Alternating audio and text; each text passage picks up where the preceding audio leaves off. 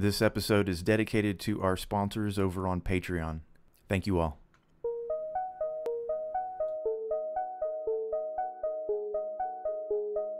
Welcome back to Sci-Fi and Fantasy Read Along. I am ATN. I am Yule. And I'm DM Phil. Yeah, Snakebite. And hey, call me Pliskin. We're here. We're back together. As Philip pointed out, it's been like 3 months or more, and we are back to discuss Slaughterhouse 5. And we're going to discuss the first chapter today. It's going to take about 9 or 10 episodes to get the whole thing done, which is basically how the book is broken down itself. And today we discuss chapter 1, which is essentially an introduction to the novel. Do you think that's fair? Yeah, it has the feel of a preface. Yes, it does. Nothing that has anything to do with the actual novel you're going to be reading. I mean, I'm not sure about that yet because I haven't read the book, but... Well, I mean, the way it's set up at the very beginning, it feels that way. Feels like a foreword or something. Yes. Yeah, preface for sure. Casually, like, I was under the impression that we were actually reading him writing, like Kurt Vonnegut. Mm-hmm. This whole first chapter, it just felt like him. In fact, like, I went and read the wiki page of him just to get, like, kind of some background of him, and a lot of the stuff that's in this first chapter really mirrors his actual life. It's not just the fact that he, was in Dresden. There's quite a bit of stuff, the teaching at the Iowa Writers Workshop and, stuff like that. That was cool, by the way. I made that connection with Steven Erickson. I was like, I'd never even heard of it before, but now you're like, wow, the Iowa Writers Workshop. That's like a big deal. Mm-hmm. Without a doubt. I mean, obviously, just like anything, I'm sure there's people that will poo-poo it. People that didn't get in. Sure. Or, that's obviously you want to go there. Or people who are like bestsellers without having gone. Yeah, those people. Sure. Yeah. So it's a very limited group of people. It's going to poo-poo it. It's the Harvard of literature, apparently. Nah. It's good. It's a good writing school, supposedly. Harvard. But I wouldn't know. Right, so we're here, we're back, we're going to talk about this book. This is Yule's pick, by the way.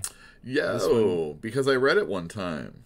Yeah, would you like I'm to glad know you about chose that? it. Like, it didn't even occur to me to think about Vonnegut, even though he essentially is he's a genre novelist. Well, thank you, Yule. Oh yeah, no problem. I hope we like it. So I read it when I was younger, and we used to party and hang out and whatnot, and then you go home and you're still wired.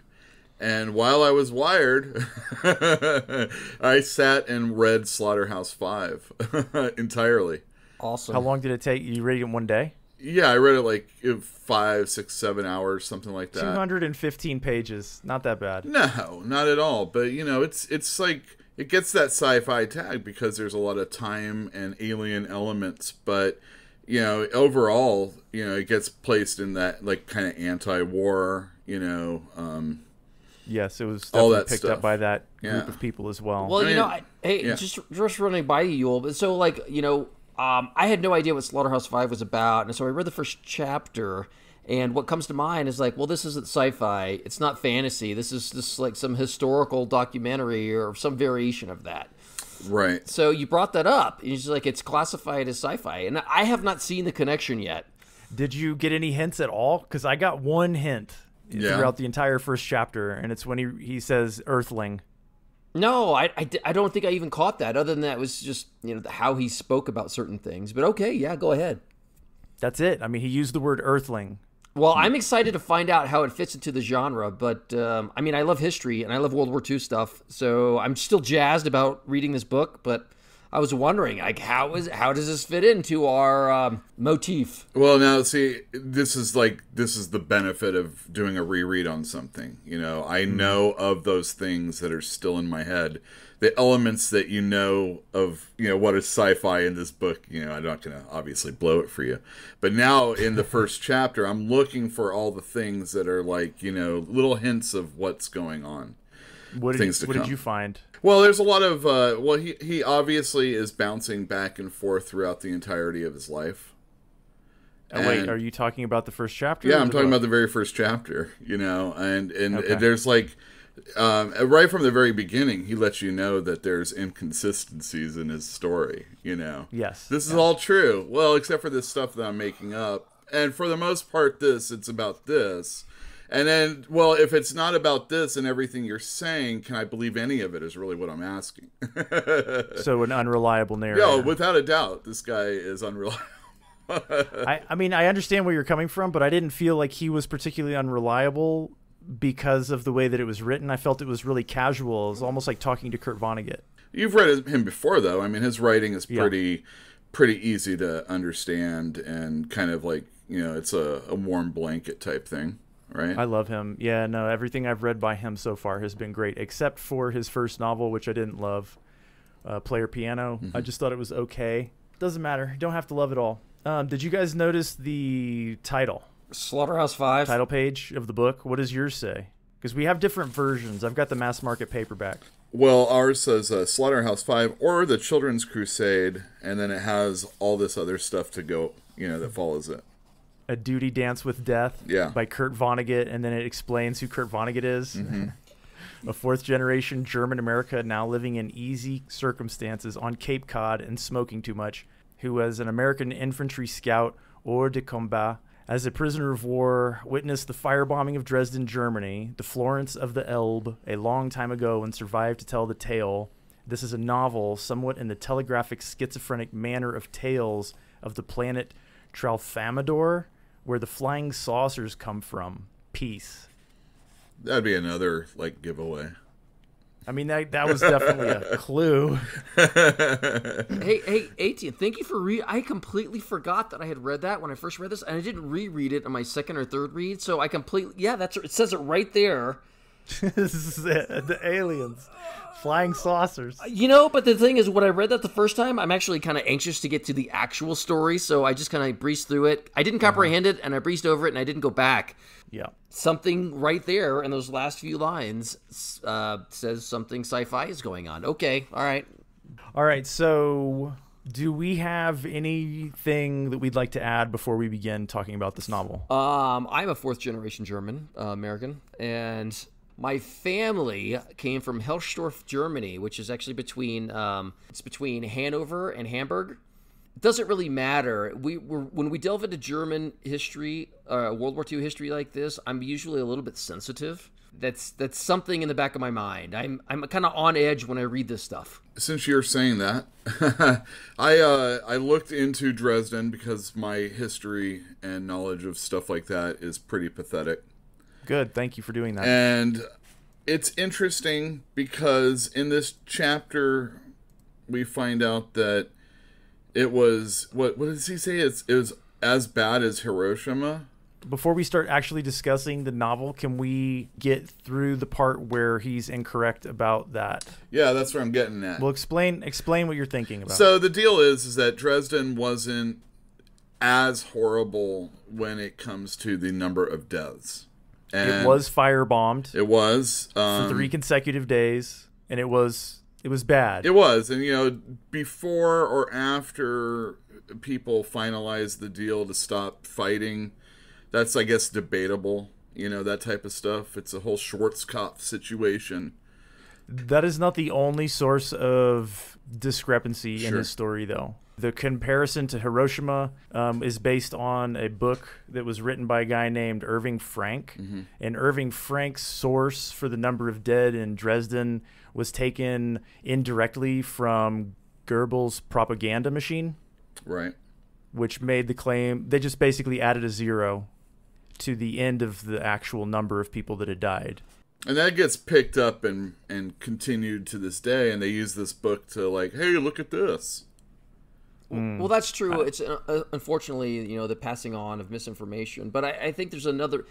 Yule touched on it. This was like a gem of Germany. It's the broke. Yeah, they're very proud of the city, and there was arguably not a lot of reason to bomb it at the end of the war. Well, that's it. It was 3 months from the end of the war. I mean, Germany was already on its knees. It was only they had virtually no fighting and defense capability at that time. Hey, they were killing fools up until the very end. They were bomb everybody. They were retreating in that direction and killing a lot of people, like a whole bunch of people, like 20,000 American soldiers died in the week before this. Well, that was the Battle of the Bulge. So this was after the Battle of the Bulge, and it is a little sad because Dresden was like packed full of German refugees. Somewhere between like 100 and 200,000 civilians were like packed into Dresden, and then they firebombed this thing. And yes, there were technically factories there. Yes, there were technically soldiers there, but there was no discrimination on who died.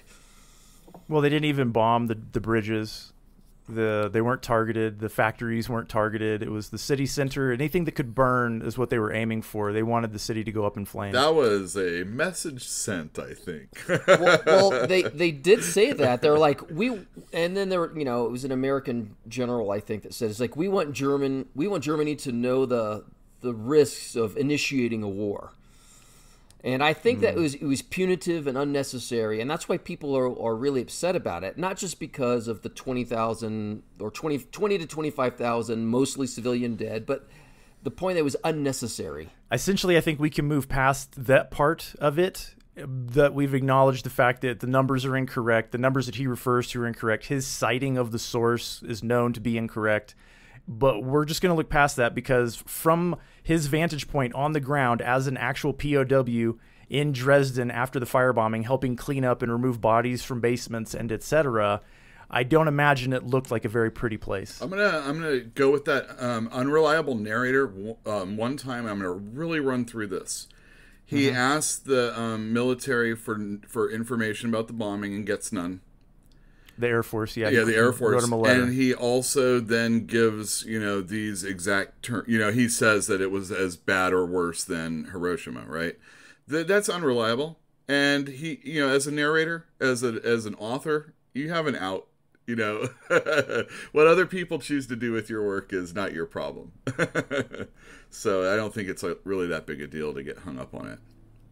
I'm not hung up on it for sure. Or you don't feel like you're hung up on it either, I assume. No, because, we're going with a concept here, and right. Don't let facts get in the way of a good story. Exactly. Yeah. Exactly. Especially when you accept the fact that the narrator might be a little off. Well, did you feel that it's like that was the narrator of the story, or did you feel like that was Kurt Vonnegut? We just read that very beginning, and under Kurt Vonnegut's name, it's talking about aliens. Yes. You tell me where the story begins and where it ends. Well, I think it begins next chapter. I think it already began when we opened the book. Well, I mean, you can tell me later. I don't know, but it definitely felt like an introduction to a book instead of a story. Mm-hmm. He comes back from the war at like the age 23 or so. Mm-hmm. And, 23 years later, he's writing the novel in 1968. It gets published in 1969.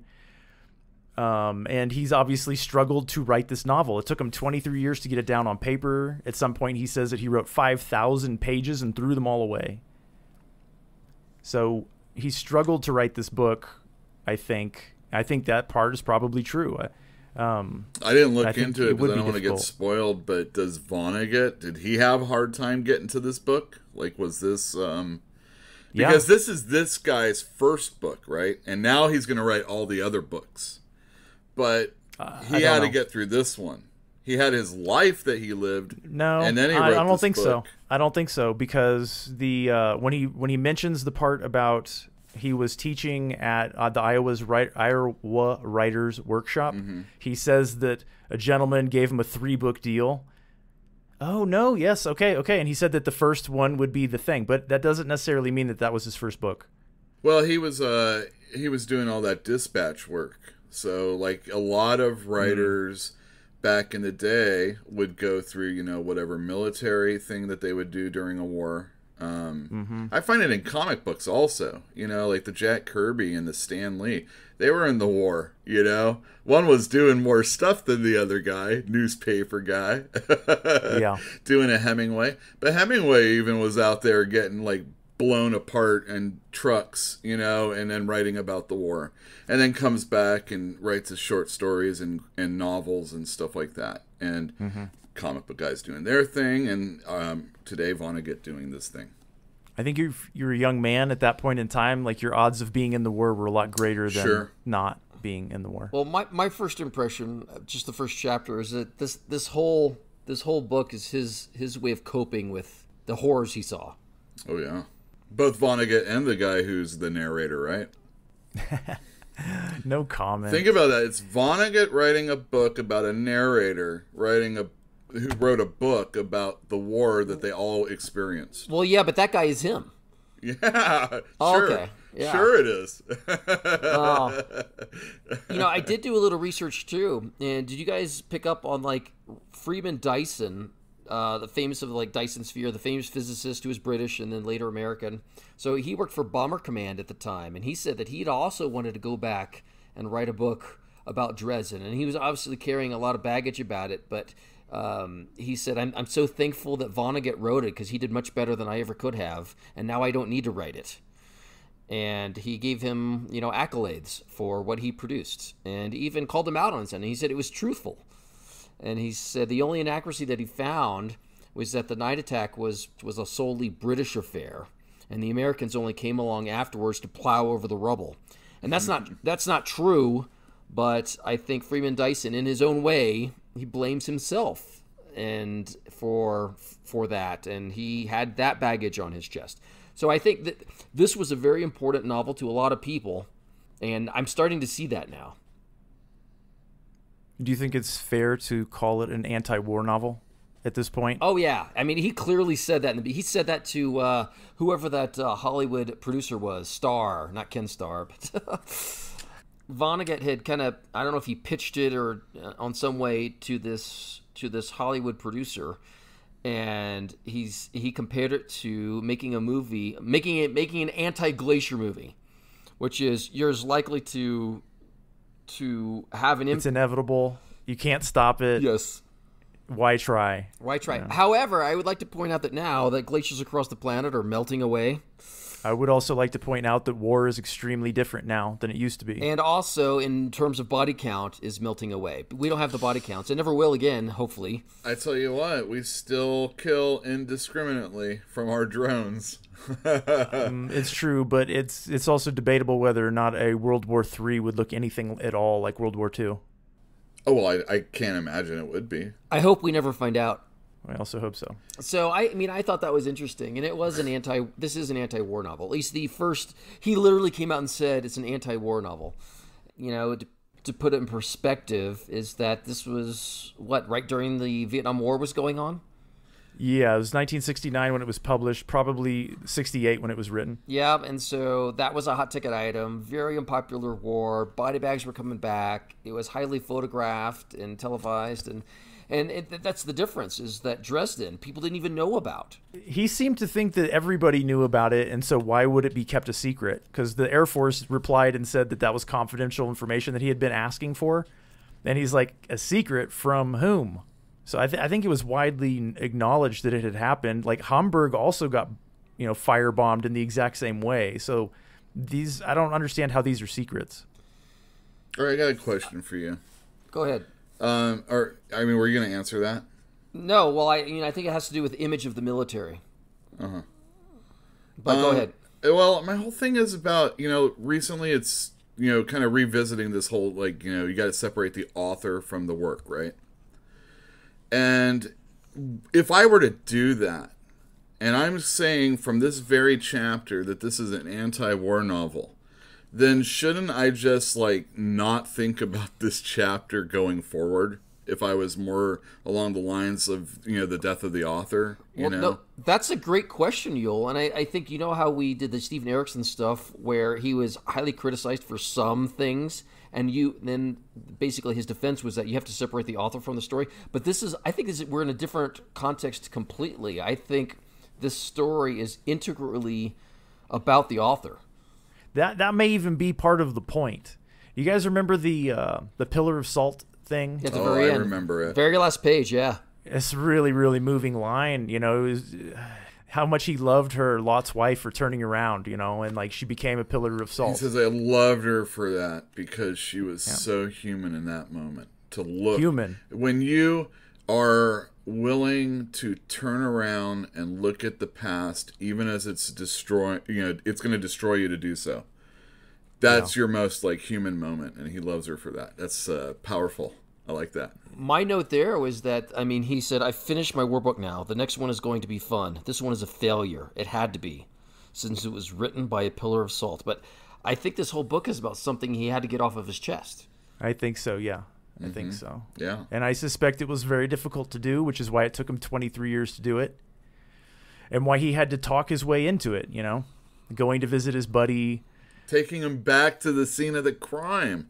Yeah, they even went back to Germany.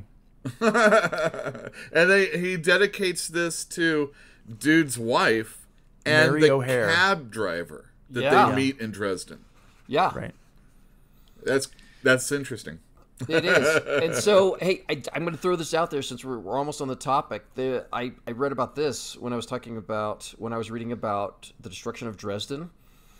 In the 1976 Franklin Library edition of this novel, he wrote, "The Dresden atrocity, tremendously expensive and meticulously planned, was so meaningless, finally, that only one person on the entire planet got any benefit from it. I am that person. I wrote this book, which earned a lot of money for me and made my reputation, such as it is. One way or another, I got $2 or $3 for every person killed. Some business I'm in." And I think that theme of almost self-loathing and cynicism carries out through the entire first chapter.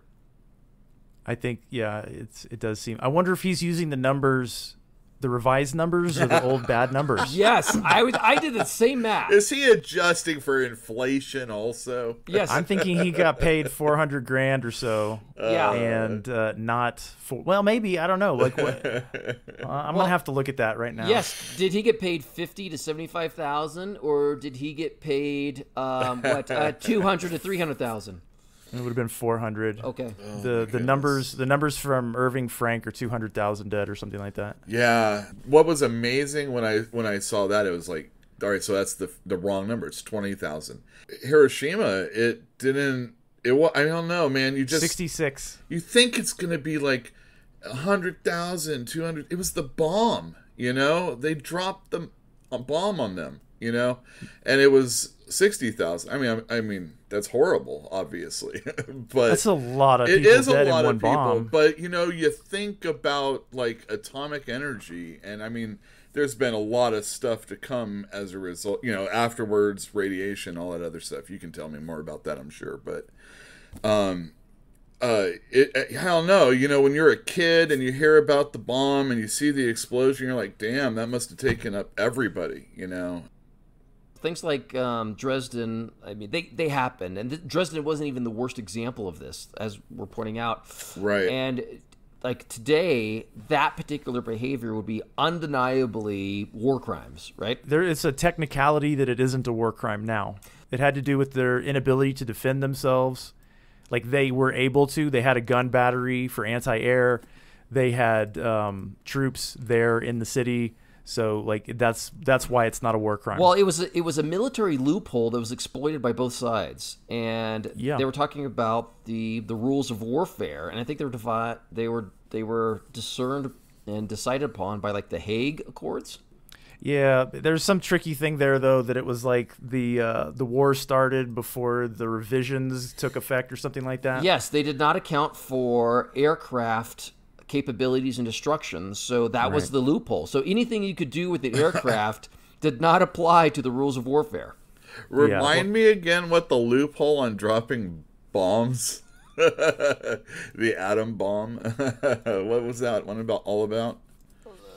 It was to end the war. Yeah, I think it was done, right? They wanted to destroy their morale. The Japanese morale. They were afraid that the Japanese would fight to the man all the way back to the emperor. Holy cow. So they dropped a massive bomb, and they didn't surrender. So they dropped another massive bomb. Yeah, they surrendered. they killed. So no war crimes in that one, though. For the same reason. They didn't have any rules. They didn't have any rules. I mean, that was wow. Yeah. Yeah, well, I can understand why a person would have a hard time writing about this. Yeah. Yep. Hey, let me ask you a question. Why do you tell me about Mary O'Hare? Yeah.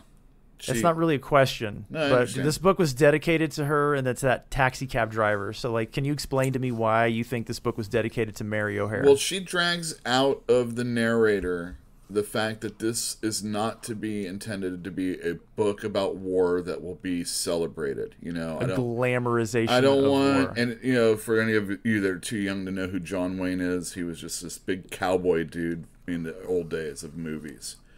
And, you know, I don't want him to be that guy. And he promises her he won't. And that's why he also calls this the Children's Crusade. She says, you guys were just babies going out there and fighting. And he's all, we'll call this the Children's Crusade. That'll be my book. So Kurt Vonnegut's book is Slaughterhouse 5. The narrator of the book, I guess it's the Children's Crusade.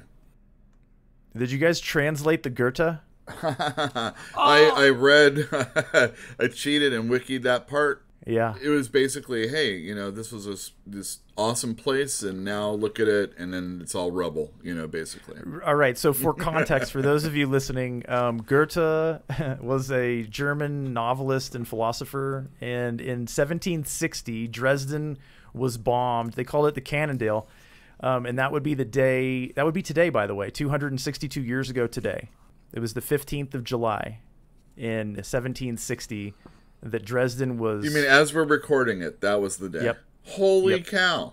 So Dresden took a beating then, and, you know, a lot of it was wrecked. And this guy, Goethe, he went up into one of the towers that survived, and he took a look around the city, and it was a ruin. And it's not unlike what Kurt Vonnegut is doing. You know, he's taking a look around Dresden and writing about the ruin of Dresden. He said it had I can't remember the terminology that he used, but he said it had like an endless capacity for destruction, something like that. But yeah, that part that's in German is Goethe describing what he sees, and it's the wreckage of Germany, or wreckage of Dresden. So let's assume that Vonnegut could have had that translated, but he didn't. Why? Okay. I'm willing to pick this one up. At the time when we get that quote, he's lying in bed and reading. He's in a hotel room waiting to go back to Dresden, right? Mm-hmm. And he was given a book along the way to read. I think Mary O'Hare gave it to him, and it was a book about Dresden when it was still considered the jewel of the Elbe or whatnot. So it's this picture book with history and et cetera in it, and he's reading it, and the narrator can't translate it. There you go. What do you think? Just reading the words as they came, examining them, but maybe not knowing anything. I mean, he's fourth generation German. The odds of him knowing German are low. How much German do you know, Phil? Maybe 200, 300 words, tops. Coherently reading would be difficult. Did you read that successfully? No. I mean, I can pick up words and concepts, but that's not comprehension. Yeah, sure. On your previous readings of other Vonnegut books, ATN, is he like a simple sentence writer also like this? I mean... I would call it conversational. Yeah, it is often conversational, you're right. I don't know, there were elements of this first chapter that just like, you know, kind of like sings of like a Hemingway novel, because, you know, his stuff was all war-based for the most part also. Mm-hmm. Expats in France and all that other stuff. Yeah. You know, always kind of, or sometimes coming back home, you know, the Nick Adams stories. And some of this really feels like a Nick Adams story. And I don't know who Nick Adams is. Nick Adams is Ernest Hemingway. Whoever the character in this book is Kurt Vonnegut. You know, obviously, you kind of feel that's what's going on here. His name is Billy Pilgrim. He is Billy Pilgrim. In this chapter, it's Jan Janssen. I work in Wisconsin. I work in Wisconsin. Yeah, funny. I don't know what this guy's name is, but he's all over the place. And it's kind of like Phil says. Well, that's what I got from the Jan Janssen thing, is that he comes back from the war and nobody knows who he is. I mean, he could be anybody in the world. That was his mantra. He's like, my name is Jan Janssen, which he's nobody in the grand scheme of things. Mm-hmm. And he's gone back to a normal life. And they ask him who he is, and he says, you know, I'm, you know, Jan Janssen. I work in a lumber mill in Wisconsin or whatever. And I took that to mean it was a circular thing. That's what he was kind of stuck in a loop, like Groundhog Day almost. Well, that's what I think also. He's stuck in this normal, mundane life, but in reality, he's like screaming to get this out. Yeah. Well, yeah, he's constantly trying to relive it, and he's even trying to force it on his buddy from the war, O'Hare. Yeah. And that guy doesn't remember anything. It sounds like he's getting on by not getting on with it, you know? Well, he's not trying to deal with it. I don't believe he doesn't remember. I think that's what he's like, I don't want to remember, is what he's really trying to say. You remember the fact that his wife said that he doesn't drink hard liquor anymore since the war? Yeah. Yep. I suspect that anytime he drinks hard liquor, I mean, it has an effect on him. Well, that's when the narrator starts calling ex-girlfriends and ex. Oh my god, that was amazing. And he's like, I just called people used to call the operator and say, could you get me the number of Joe Blow? Yeah. Mrs. This lady. You know, he calls it a disease. Yeah. And I'm like, he's drunk dialing people. That's it's right. hilarious. Instead of drunk texting, it's drunk dialing. No, it's fine. There were plenty of drunk phone calls in the past. Sure. I mean, I've gotten some. I'm sure you have too. Oh my goodness. No, it was more leaving a pager blow up or something. But no, it was funny, but not funny, because I think I get it. It's like, so he drunk called his friend on a dime in the middle of the night. O'Hare's his friend's up. Yeah, exactly. Everybody else is asleep. That's right. And he said, "Oh, well, hey, it's me, Let's hang out, talk about the war." And he said he's just like, he had no trouble believing that it was him. He's like, he was up, he was reading. Everybody else was asleep, and they're both the same way. And Kurt Vonnegut, what did he say? Is like, he drinks too much, and he's got breath like mustard gas and something else. Roses. Well, okay, fine. But then he also talks about his dog, which he takes out or lets in the middle of the night, and he said, my dog doesn't care about my mustard gas breath. And I'm like, wow, that's like the first emotional support animal. Yeah. Yeah, this guy obviously has some major PTSD, right? Yeah, for sure.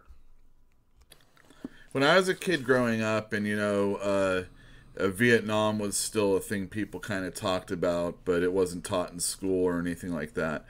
Yet, that all those people came back and they were like spit on and rocks thrown at them, and everybody hated their guts for all the things that were going on. World War II heroes, we love you. And you don't think about that reaction as like still at the same time coinciding with someone like being tortured, inside, because you're loved. You got your job back. The ladies are, not going to work at the factory anymore. And men don't deal with this kind of stuff anyway, right? Yeah, not real men, right? Not real men. Well, we also have an author who was there cleaning up. He was a prisoner of war in Dresden and cleaning up the bodies after the bombing. So he was even on the wrong side of the war, at one point. He was seeing the devastation up close. Like, he lived through the bombing, which I don't know how common of an experience that would have been for an American GI. Towards the end of like I said, the Battle of the Bulge just finished, so they wouldn't have to be cleaning up civilian casualties because there were no American civilians there. There were no British, Russian. There were no Allied civilians there. It was military. So the only thing he'd have to deal with is dealing with the bodies of civilians, and that has to hurt. Do you know what I mean? I read a fair bit about Dresden just because I was ignorant and I wanted to know, and it doesn't sound like it was a nice place to be right afterwards or during. So I don't know. Well, so just, I have a hard time. There was one section in there, it was at page 7 in our book, where the war was over and he was being guarded by Russian soldiers, and it was like a vast array of like a very diverse Allied group of prisoners, and the Americans had captured all these Russian soldiers. So I'm a little fuzzy on this, but so on a dime, as soon as the war was over, like, Russians and Americans were already at war with each other and holding each other prisoner. Yeah, I was kind of confused on that also, just a bit. Yeah, I thought they were trading for people that the Germans had Oh, that makes sense. I don't think it was. Why would you trade if you were allies? No, it says we were formed. It said the Russian soldiers were guarding us, and they weren't guarding us from the Germans because the war was over. It said Englishmen, Americans, Dutchmen, Belgians, Frenchmen, Canadians, South Africans, New Zealanders, Australians, thousands of us about to stop being prisoners of war. It said on the other side were thousands of Russians and Poles and Yugoslavians and so on, guarded by American soldiers. And the exchange happened one for one. So it was the Russians holding us prisoner, and apparently us holding Russian and Poles and Yugoslavs prisoner, and they exchanged one for one. So it did not take very long for American Russians to just like swap. Did you guys understand that? I am not as versed in post World War II Well, I politics. read it the way you're saying it, but I thought when Etienne said what he said, that kind of makes sense. You know, maybe it was just like how he perceives it. You know, Oh, that's true. It might be how he perceives it, but you know, the trading is like, it's just, oh, these people are going over here and these people are going over here, and I don't know. well, it might have been who was to pick up the tab? Maybe, sure. I don't know. Maybe it's because they were, I don't know, but, you know, there was a lot of looting going on. Yeah.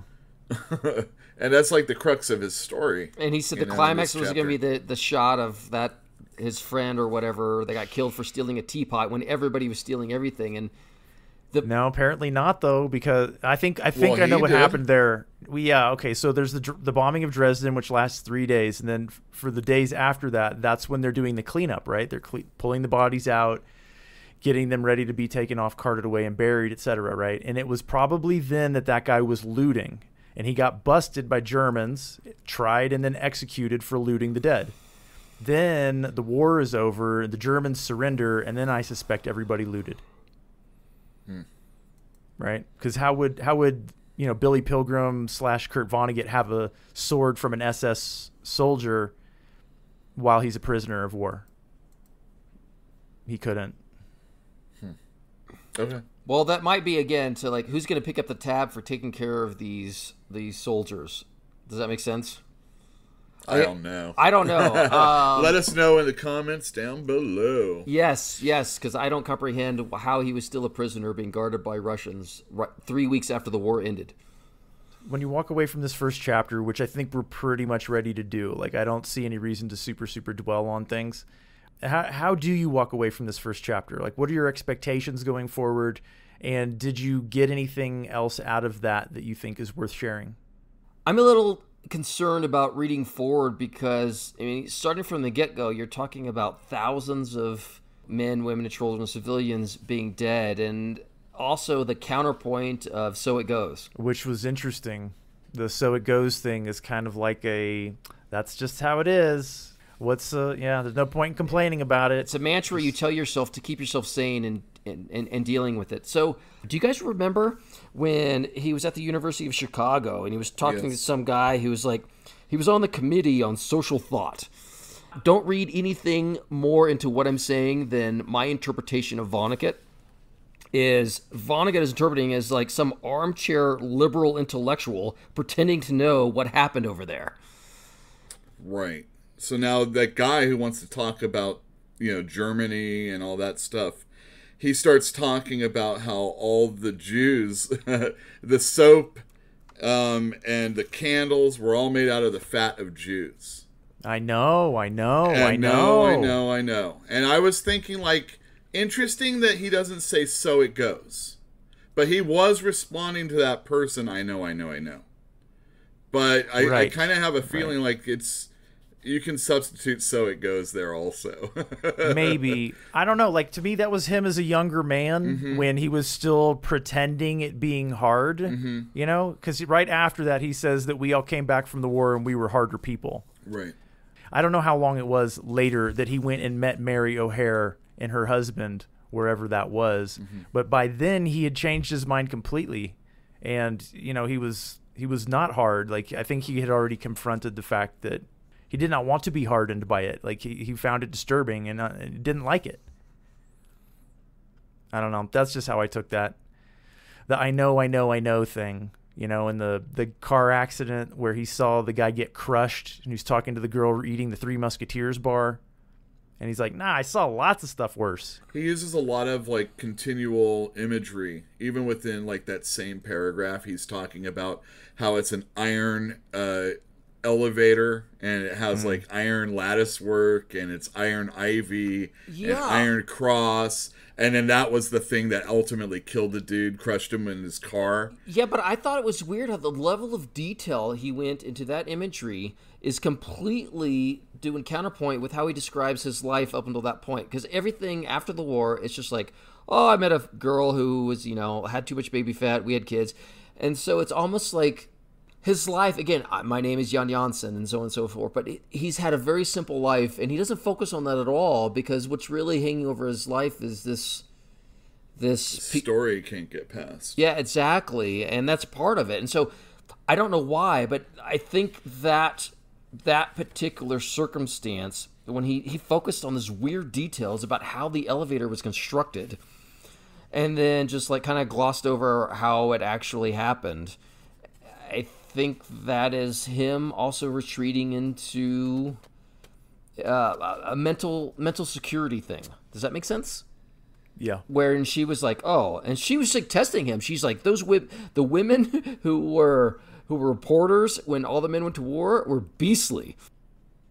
Yeah, he called her beastly. Yep. And she was. And like she said, she's eating a Snicker bar, talking about, well, exactly, describe how he died and all these other issues.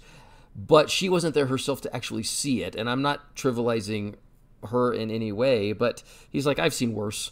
But at the same time, it is a reminder that also spared him having to describe it again, right? You think that was a retreat? It's possible. She just wants to know because she's curious, right? And he's seen it and he doesn't like it. So why would he give her, why would he explain it again and dwell on it again for her benefit? Oh, but he thinks she's beastly. Is this the same woman that said, well, what did the wife think about it? And she's like, well, she hasn't been informed yet. And like, well, call her up and pretend to say you're Captain Finn of the police department and find, see how she responds. I'm like, Whiskey Tango Foxtrot, like, yeah, she is beastly. Who gave her authority to give him authority to call her and to pretend to be somebody else just so you could get a story? Perry White. Maybe that's the difference, though. The people, he said that he liked the people that had gone to the war and done real fighting and then come back and didn't like war anymore.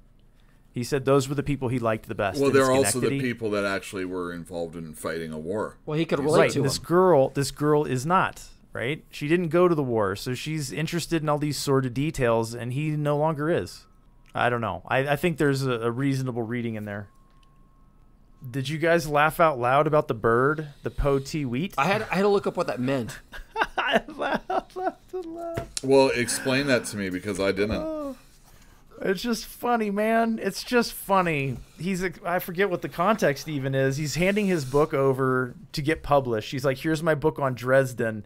I didn't realize it was going to be this difficult to write, but then again, like, what do you say after a massacre? I guess there's not supposed to be anybody left after a massacre to say anything. There should only be birds. And what do birds say? Po-te-weet. That's right. Right. Okay, so yes, I had to look it up, and the very last line of chapter 1 was that po-te-tweet, right? Yeah, wheat. With po-te-weet, whatever, with a question mark. Yeah. And so I had to look it up what it meant, and he said from the context of the novel, the bird is a symbolic thing of having the lack of anything intelligent to say about the war. Oh yeah, that makes a lot of sense. I mean, yeah. But the thing is that was a good war, right? I don't know, man. I don't know. These guys, even when it's like righteous, you come back. And speaking of righteous wars, they talk about the Children's Crusade in this, and it was anything but. Yeah, that's a lot. That's a history lesson in itself. Yeah. And they go through that in this, but yeah. I assume that hopefully that didn't have any propaganda when he was researching the Children's Crusade. Yeah, I don't know. It sounded like he got his information out of a miniature version of an encyclopedia or something. I don't know. Well, take a look at your notes if you took any. Take a look at your book for anything that might have been underlined that you think might be worth bringing in that didn't already get brought in. Yeah, he goes back to college when he takes like an anthropology. He's getting an anthropology degree or something like that, and he learns that like he learns in class that there's no difference between anybody. And and his father later on says, why did you never have a villain in any of your stories? And he's all, this is what I learned in college, Everybody thinks they're the good guy. Yeah. Right. Well, I think that's what I'm saying. That's what I think he's saying. Yeah. You think both those things say the same thing? I do. But he didn't learn that until he went to college. You know what I mean? Is like after the war. After the war, yeah. I feel like, I don't know, man. Maybe he was like searching for the answer or something. But it got taught to him this way. Well, so I think I interpreted it a little bit differently. When I read that, my thought was that what we're seeing is the social programming. Like, we are being socially programmed on how to believe that everybody's the same. Yeah, exactly. Or any other variation of social programming going on in society today. And he apparently not just today, though. Well, not just today. Obviously. No, it never is. I mean, it was going on then. Mm-hmm. Oh man, yeah, interesting, isn't it? Well, that's how a person that comes out of a military kind of situation. I had a buddy that we were going to college together. This is when I read this for the first time. And he had done all that war stuff. He saw dead people. He got shot at, that type of stuff. And he hated it so much and never wanted to go back. But integrating back into society and seeing all the people that he couldn't stand, he went back. How sad is that? Well, that war is better than civilian life. Than real life, yeah, sometimes. It's a recidivism of a certain sort. It is, yeah, it is. But in this particular context, I think that Vonnegut clearly recognized he was being manipulated by social pressures, and he was conforming because not conforming was painful or not productive, or you become a social outcast, or any variation of that. But just looking into how he responded, he's like, well, that's what I was taught in college. And I think he's very sensitive to that. And I think people today, on the same social pressures we have today, are very sensitive about what we say and we don't say. And the same is true for him. And that's why he wrote the way he wrote. I didn't get any of that. Oh, well, clearly I'm more evolved in comprehending the story. You didn't think it had anything to do with anything? I don't know. I didn't read that deeply into that thing. I know that is still taught. Well, essentially, if you want to be popular, he was writing this book for a lot of reasons, but it certainly wasn't to be antagonistic to the social norm. Does that make any sense? Yeah, I think it was like catharsis. Maybe, I'm not sure. But I feel like all of these things are the problems on why he was having such a hard time, getting this novel out, writing this book. This admittedly bad book. He said it was a failure. It was a failure. I mean, it probably might be a grand failure. Sure. I don't think this book has ever been out of print.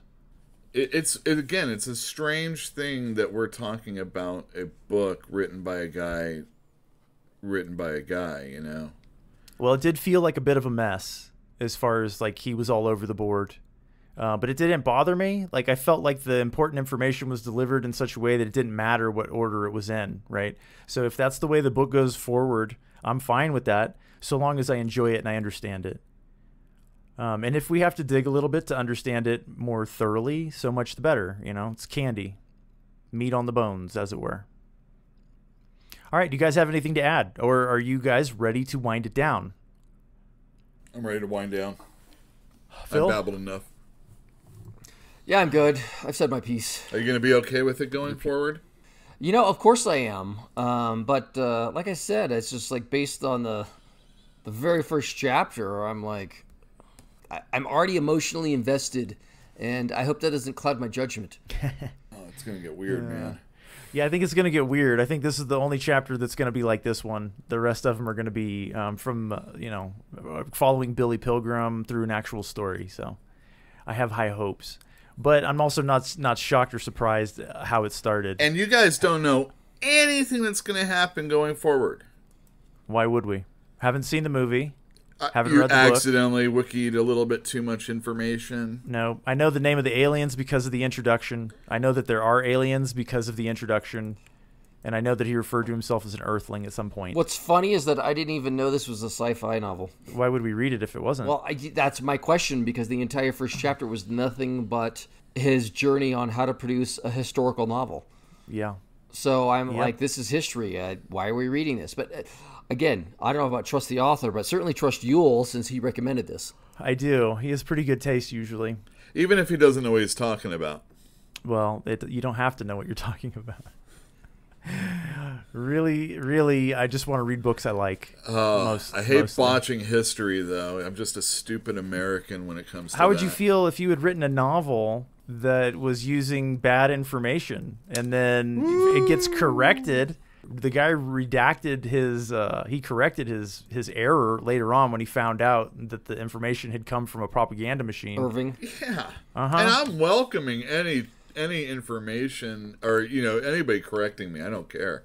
My life, my reputation isn't at stake. I don't think. Well, we're not historians, so right. Well, as a scientist, it's almost counterintuitive, but I love being corrected because the worst crime a scientist commit is to propagate lies and misinformation. Well, yeah. I mean, are you allowed to accidentally do that, or is it a malicious act always? Well, no. It's just you have to constantly correct yourself, and you can't ever let ego get the best of you. Right. But I think about how Kurt Vonnegut got this number so off. I imagine if you're just like hauling bodies away for days on end, and there's other groups out there doing the same thing. It's easy for you to just over-exaggerate the horror of what you just saw. Well, hold on. He did not give us any specific numbers. No, he didn't. But no, he just said it was worse than Hiroshima. Yeah. Right. And he got that information from Irving Frank, and Irving Frank got it from Goebbels. He never actually used a real number. He just made a comparison, and the comparison was made from faulty information. That's true. All of that's true. But you go with what you know, and apparently he did. And he was on the ground. He saw hundreds of parts of bodies and other whole body.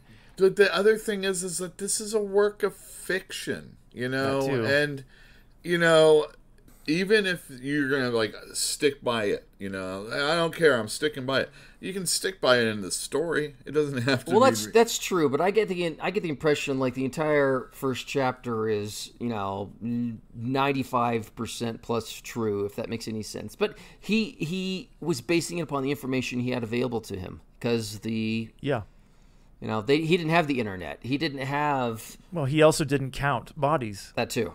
I'm sure it was horrific enough, All right, so we are going to get on to reading chapter 2. The beginning of the story. The beginning of the actual story about Billy Pilgrim. We're going to leave Kurt Vonnegut, our narrator, I think, behind and get on to reading chapter 2. I am looking forward to it. I think this was a pretty good start for a novel, and I'm interested and I want to keep going, obviously. So, do you guys have anything to add? Are we done? See you next time. It's a wrap. Welcome back, guys. It's good to be back. It's good to talk to you guys. Yeah, let us know what you think. Or don't. And if you have a negative comment, keep it to yourself, obviously. Post it on Reddit. It's just like your mother said. If you don't have anything good to say, don't say anything at all. Why do you mention this though? Because we're not getting negative comments. So why would you mention it? This one's I'm just kidding, And the truth, the truth is, I appreciate some context because, especially in this first chapter where I read this and I thought I was actually pretty decent on World War II history, but a lot of things came out that it just made me question what I knew or thought I knew. And whatever. If somebody has 2 minutes to put in 2 cents, please do so. Okay. All right, so like I said, we're going to get on to reading. You guys do the same thing. We'll see you in 9 days or thereabouts. Take care, everyone. Thanks, all. You will say goodbye, please. Good night. I already did.